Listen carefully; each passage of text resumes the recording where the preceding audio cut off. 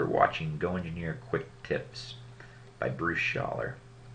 I'm going to show you how to create an edge gate or fan gate inside of the SOLIDWORKS Plastics program.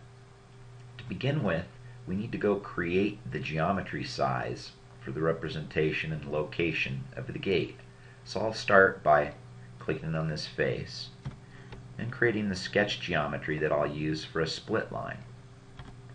If I want to center this geometry to standard constraint methods, generally an edge gate will be about 75% of the depth of the part or the thickness of the part, and the width is generally about 2 times the depth in there, just as a general rule of thumb.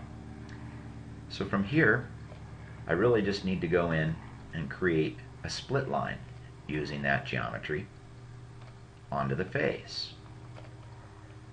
And that's all this pre-setup I need to do before going into the SOLIDWORKS Plastics program.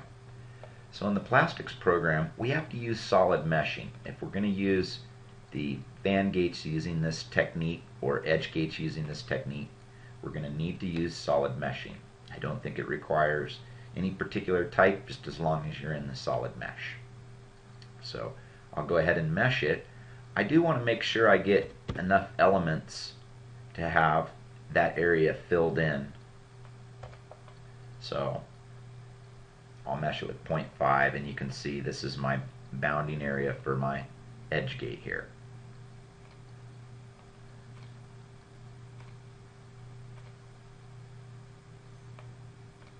Again, you can use any of these types I've tried and they all work.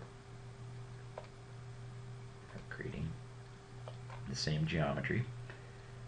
So from here, we'll really want to go in and turn on our cavity visibility in our mesh on our model so we can actually see those elements, because we're going to be picking them for the gate. So turn that on in the mesh model and you can see this area right in here. So you'd go through the standard setup, and when you get to gate selection, this is what you do different. First, you have to remember that you need to place that typical gate. Okay, you need to go in and add a gate so you've got that gate in there. And then the way the software works is once you have the gate in there, you can select that gate and tell it what type of gate it is right here.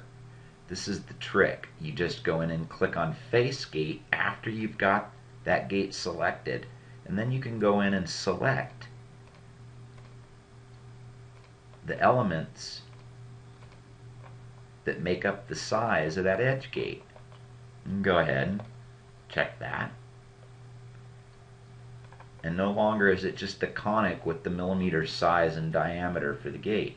It's going to represent the edge gate and the scar location and size that gate was made up of. Thanks for watching GoEngineer Quick Tips on how to create edge gates or fan gates in SOLIDWORKS Plastics.